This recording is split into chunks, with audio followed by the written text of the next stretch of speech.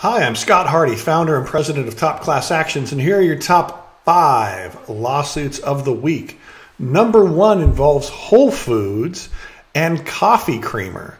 They have a specific coffee creamer that is called the Whole Foods 365 Everyday Value Organic Almond Milk Coffee Creamer. I have to check my notes on that one because that is a mouthful. Well, this class action alleges that people are paying extra because they are thinking that it contains real vanilla, when in fact, according to the class action, nope, it's not actually vanilla extract, it's just fake vanilla flavoring.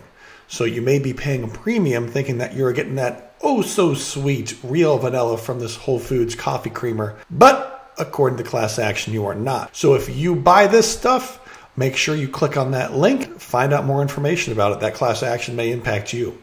Number 2 involves Express Clothing. Express Clothing, once a very popular store in the mall, now, of course, mostly online like everything, but they got dinged with a class action over text messages. This class action says that they are sending out these text messages illegally and harassing people. So if you receive those text messages from Express, make sure to click that link. This is a TCPA class action, Telephone Consumer Protection Act, and these class actions do end up paying well when they settle for the individual consumer like yourself.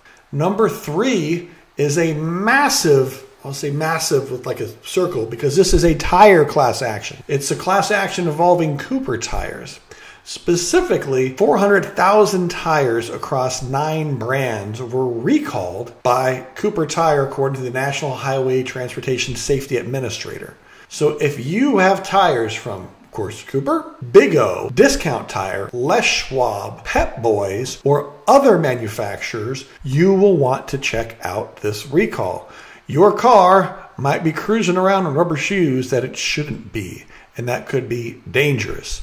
Just a few weeks ago when I was up in the mountains in Show Low, I was on a hill in my 4-wheel drive SUV going about 5 miles an hour, going down.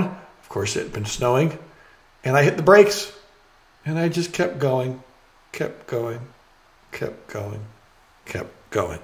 My entire family was panicking. Thankfully, I didn't hit anyone, and I was told if I actually had snow tires on the car, that wouldn't have happened. Why did I tell you that? Because we're talking about a class action about tires, and that's my only tire story. So if you are involved with that tire recall, please click on that link. You do not want to miss out.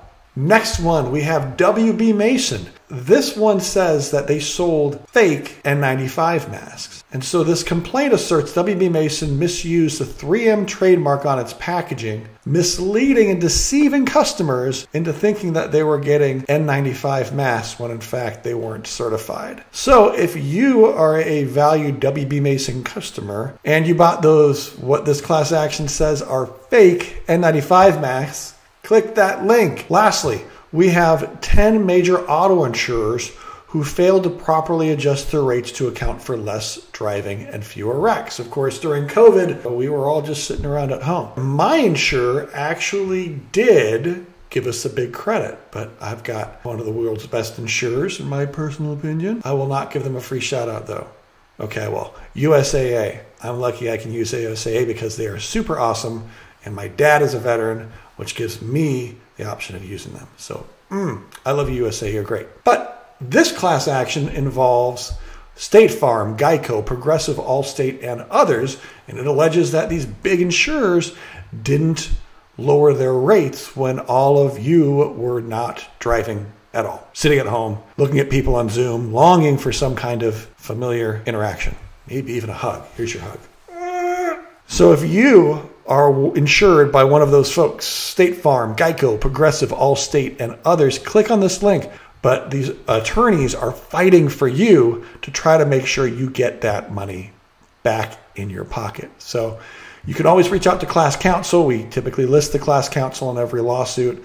You can Google their law firm and send them a note and say, hey, I'm impacted by this. What do I do? How can I get involved? And they'll be happy to help you. All right, that's all I've got for you this week. Please like, subscribe, follow us. We appreciate you. I appreciate you, and make it a great week.